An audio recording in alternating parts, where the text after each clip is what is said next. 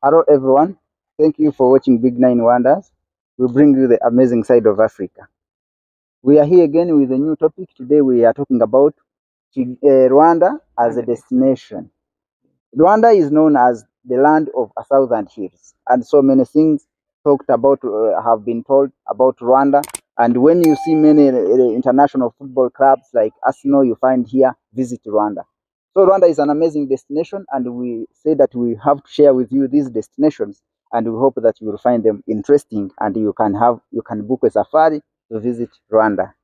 Yes, Rwanda as a country is a very small country with only 3 national parks. It has a fourth national park, but it's not yet open. They are still developing it, equipping it with the animals. So for this episode, we are going to describe to you the 3 national parks in Rwanda that you shouldn't miss out. And one of the national parks in Rwanda that you shouldn't miss out is the famous Volcanoes National Park.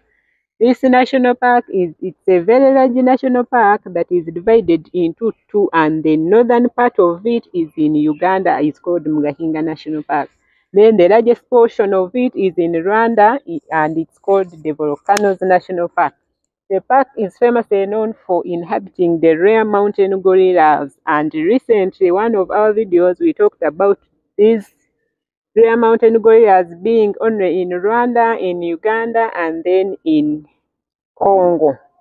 So if you've not visited Rwanda, if you don't want to visit Uganda and you feel like you want to see the rare mountain gorillas, the best destination apart from Uganda is volcanoes in Rwanda. You'll be able to see these incredible creatures in large numbers.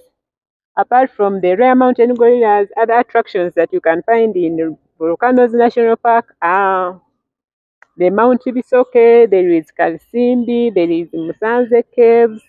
The Musanze Caves they are caves that developed up because of volcanic eruptions, and they are really incredible creatures because they are seated on 2 kilometers with about 31 entrances, and they say that there is a very big snake in one of these caves.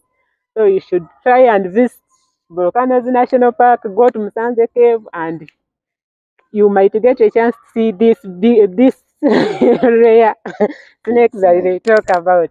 Apart from the Musanze Cave, you can also visit tea plantations. You can visit the twin lakes of Burera and Bisoke, so that you can do a boat trip on those lakes.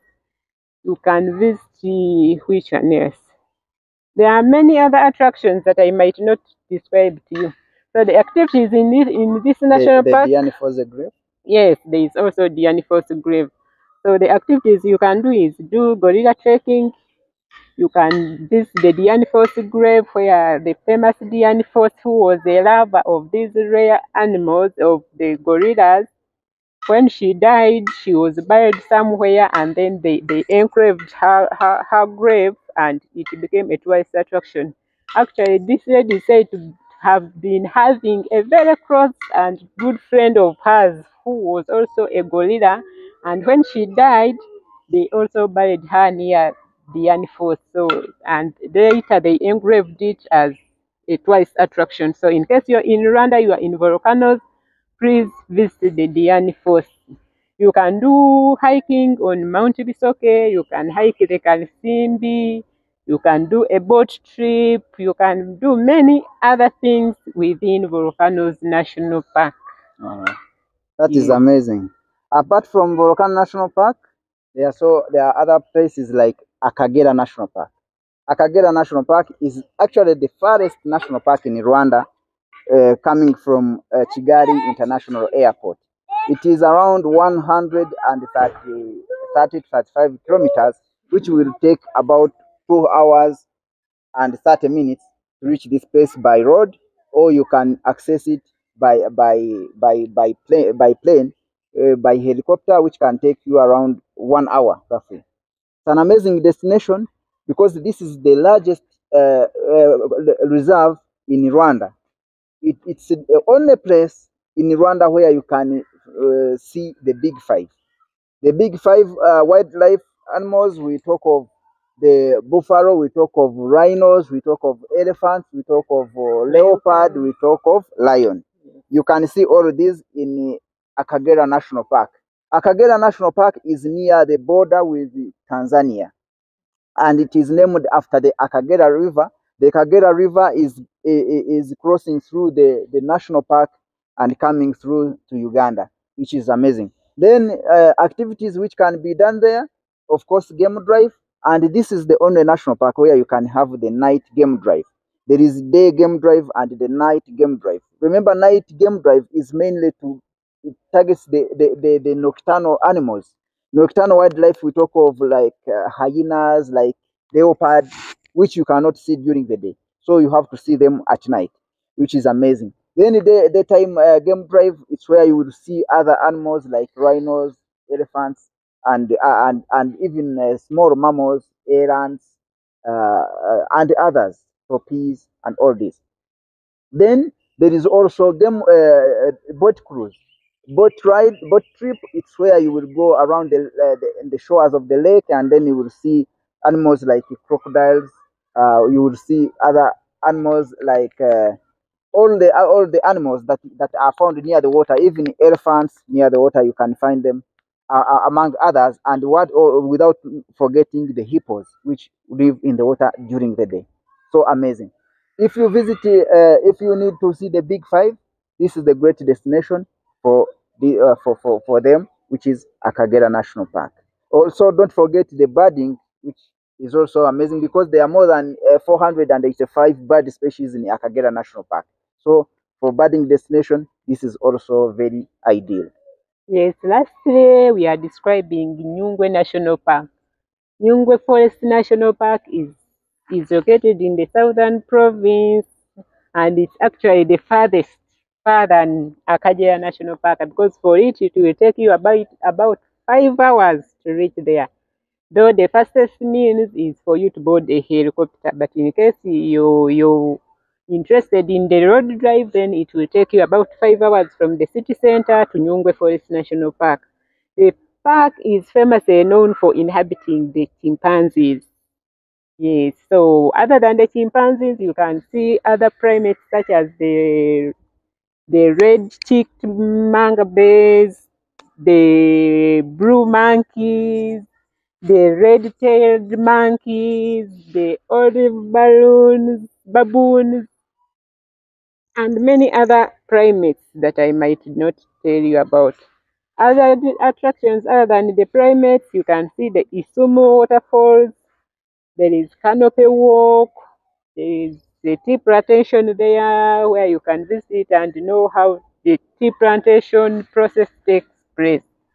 So the activities that you can carry out on Nyungwe National Park, they include chimpanzee trekking. Yes, you book a permit and you'll be able to trek out the chimpanzees.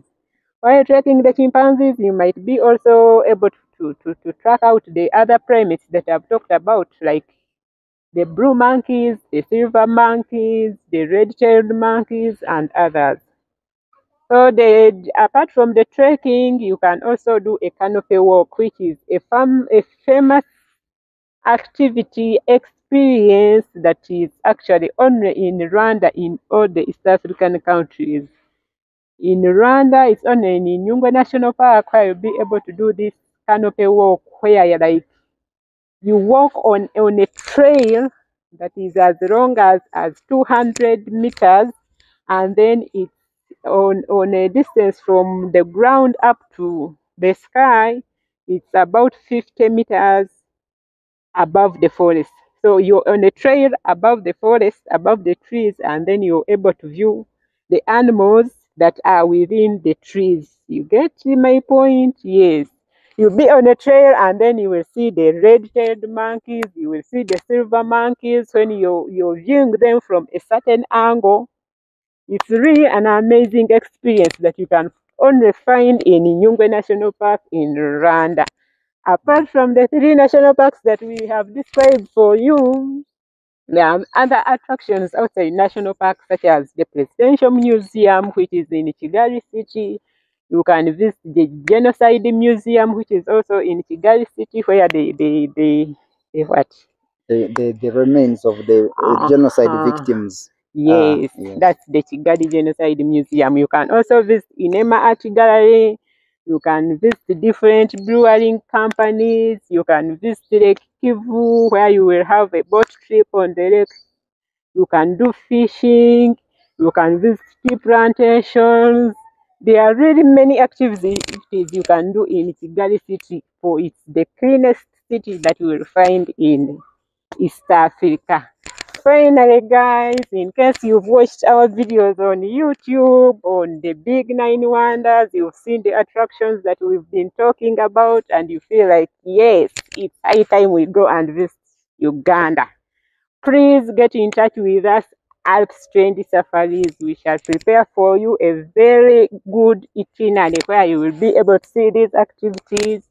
You tell us your preference, you tell us which primate you're interested in, and then we shall prepare for you a very good itinerary, and you will come visit Uganda. We shall welcome you, we shall book for you at the hotel, we shall help you do all the activities. Get in touch with us. Information on our website. Yes, go on our website, Alps Trend Safaris. You will see our phone number. You can WhatsApp us, can give us a quick call. You can send us an email at info@Alps Trend Safaris, and we shall gladly serve you.